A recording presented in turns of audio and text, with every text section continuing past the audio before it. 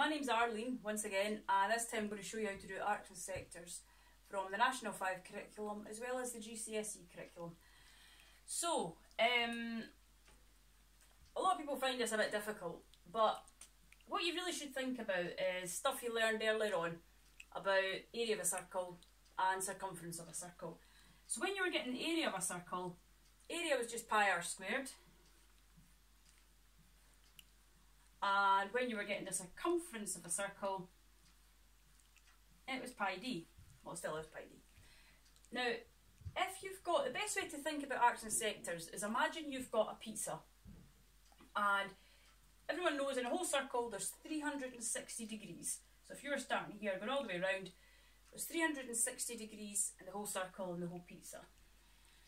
So if you had a pizza, but you were going to cut it into 360 equal pieces, so it would be very difficult to draw, but it would be like this going all the way around, and it would be 360 of them. They look a bit too big, but that's what they would be. And if we imagine getting the area of the full pizza, first of all, so pi r squared, and then divide it by 360, that would allow me to see what the size of one of these bits would be. So each of these bits would be 1 degree. So say for instance that this was 4 inches here. So I suppose it would be like an 8-inch pizza. And I wanted to know the size of 1 degree. So what I would be doing, I'd be doing pi times 4 squared and then dividing it by 360 just to get the size of 1 degree. Now you might be asking why would we want to do that? Well, the reason you would want to do that is if you know what 1 degree is, you can then get any degree that you're being asked to get. So usually an arcs and sectors question has a segment like this.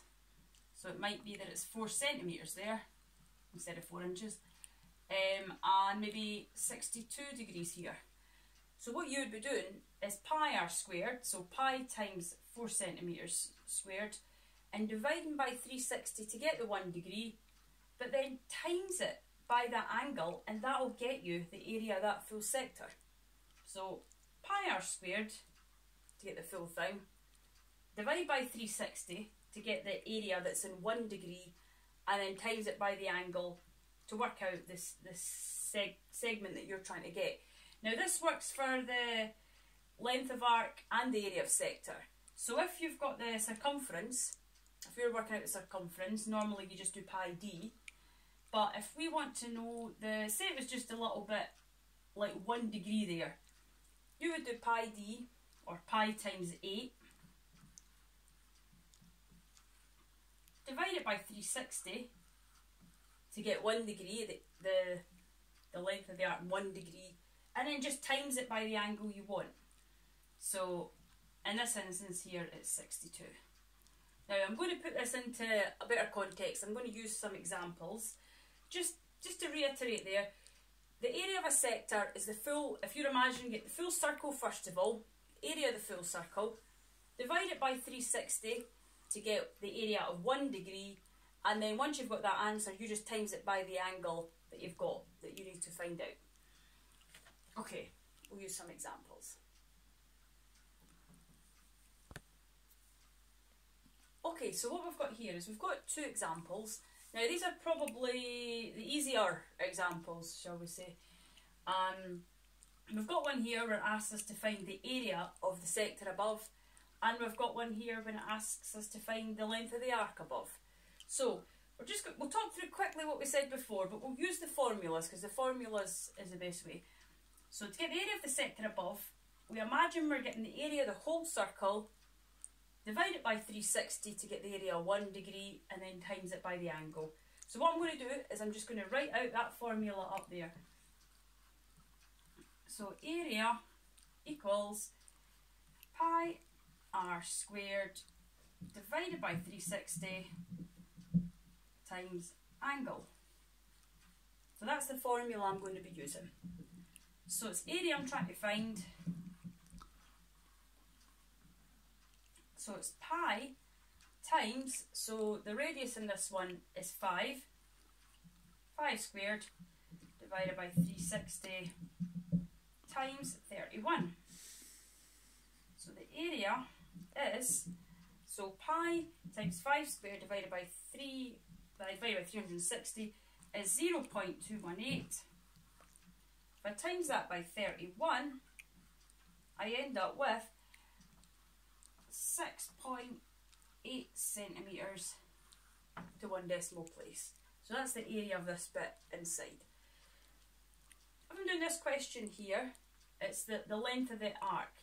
So it's like the pi d. So it's the idea that you get the circumference of the whole circle, divide by 360 to get what the length would be at 1 degree, and then just times it by the angle. So I'm using this formula here. So it's length equals pi d over 360 times angle. So the diameter in this instance is going to be 22 because the radius is 11. So it's pi times 22 divided by 360 and times it by 155. So what we find here is that this bit here becomes 0.192. When we times it by 155 degrees, we end up with 29.8 centimetres. So that's the length of the arc here. So these are probably easier ones. We're going to show the next set where you've actually got to find the angle. So you're being given, if you like, the answer. You're being given the area or the length of the arc, but you've got to work backwards to get the angle. So that's what we're going to do next.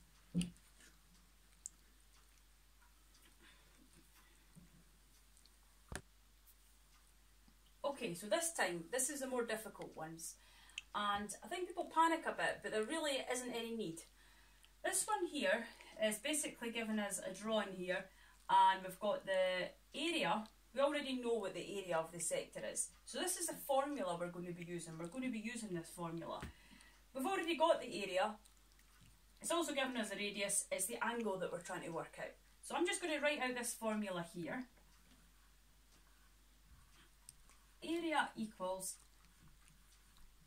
pi r squared divided by 360 times angle. The information I've got here is the area, so I'm going to write that in. I'm not worried right now about writing centimetres squared.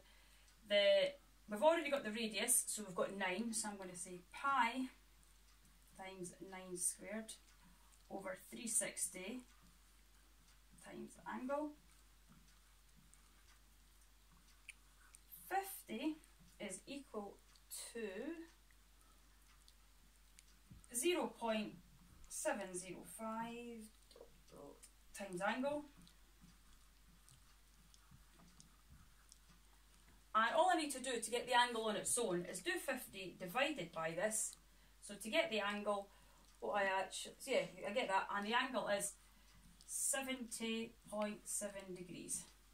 So it's a wee bit higher up, but that's our answer there. This one here is, it's given us here the length going round outside. So we've got the length of the arc, but what we're trying to get is the angle. So I'm going to use this formula here.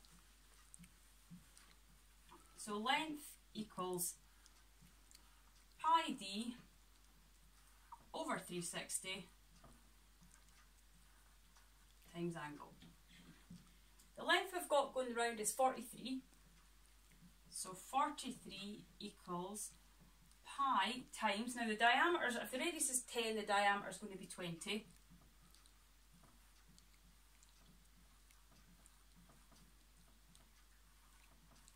My writing gets progressively messier. And what we have here, this bit here works out at 0.1745 ... times angle. And to get the angle, all I do is 43 divided by this bit here, which gives me the answer of 0.5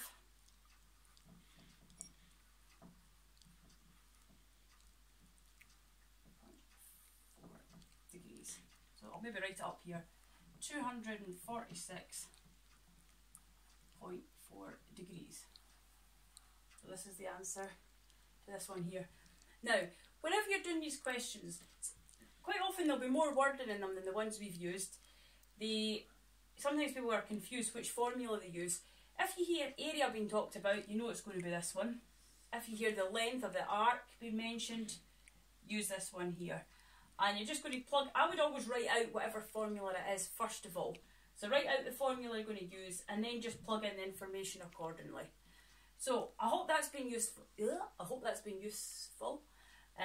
Please like, please subscribe if you've been watching these videos. I've got several more.